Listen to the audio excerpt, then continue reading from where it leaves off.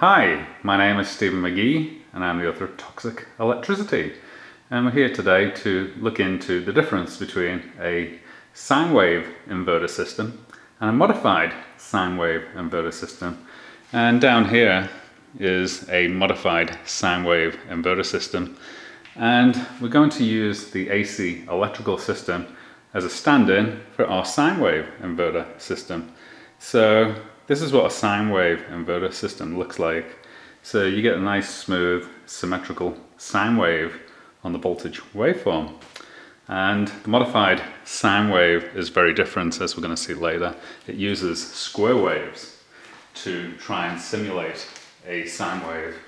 And we're going to use the standard AM radio to see what the electromagnetic interference difference is between the two systems. So I'm going to turn it on.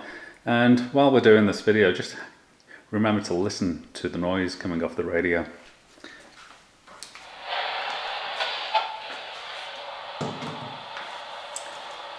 So the radio is on, it's tuned into static. So we're on AM 530 and there's no radio station at that band in Tucson, Arizona. And we're going to switch on the light to put some current on the system. So this is a resistive load, 60-watt light bulb, and as you can see, we have what looks like one waveform. It's really two waveforms. We've got a red waveform showing the voltage, and we've got a yellow waveform showing the current, and they're almost identical, and that's what you would expect on a sine wave inverter system. And if you listen to the radio, you can hear that it didn't change. So I'm going to stay quiet for a few seconds so you can hear it.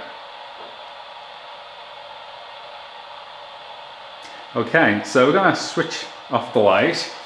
We're going to switch over to the modified sine wave. Now this is powered by a 12-volt car battery. So we're converting 12 volts DC to 120 volts AC. So that whistling you can hear is the radio.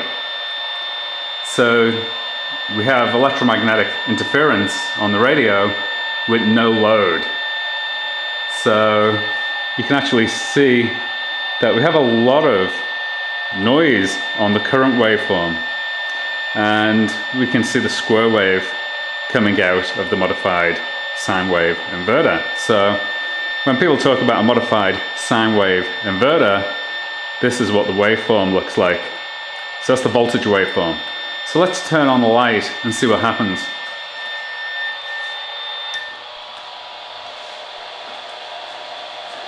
So that's our current waveform.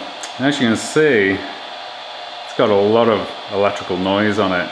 So it's something to be very wary of with these modified sine wave inverters, is that they can create a lot of dirty electricity and a lot of electromagnetic interference into your environment.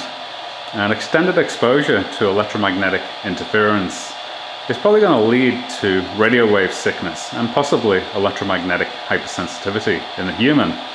And it is for this reason that I don't recommend people to purchase modified sine wave inverter systems for their off-grid homes, because long-term exposure to this is probably going to make you quite sick. So that's the difference between a sine wave inverter system and a modified sine wave inverter system. I hope you enjoyed the presentation, and I wish you the very best of health. Thank you.